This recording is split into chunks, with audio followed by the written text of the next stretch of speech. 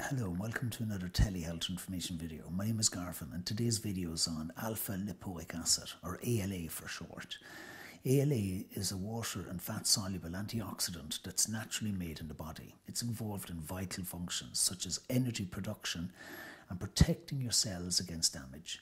While ALA is both made in the body, as we age we produce less and less of it. We can replace this missing ALA through diet with foods that are high in ALA, such as spinach, broccoli, potatoes and liver.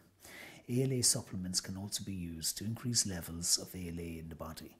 Firstly, alpha lipoic acid is an antioxidant, meaning that it protects cells against damage. There is also some evidence showing that ALA may have benefits for individuals with type 2 diabetes. A few studies have suggested that alpha lipoic acid supplements may lower blood sugar in people with type 2 diabetes. ALA may also help reduce the symptoms of nerve damage that can be caused by diabetes. ALA has been suggested as a potential aid in stopping or slowing the damage done by a variety of other health conditions such as HIV and liver disease. There also has been recent interest in supplemental ALA for weight loss. However, more research needs to be done in this area. If you decide to take an ALA supplement, make sure to follow the manufacturer's instructions when taking it. Do not exceed the maximum recommended dose, as this may produce unwanted side effects.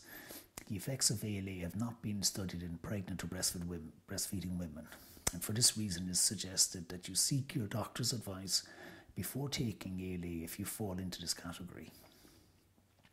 ALA may interact with some medicines, so it's best to talk with your doctor or pharmacist about using it if you are taking any other medication, especially insulin or other medicines to lower blood sugar.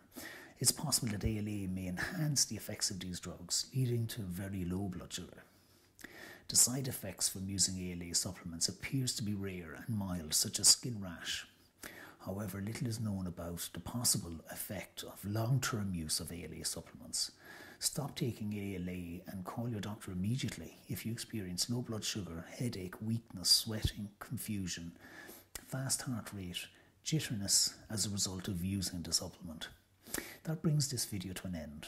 If you have any questions, make sure to leave them in the comments below or contact me through lynchespharmacy.com. Thank you for watching. Stay healthy and stay informed.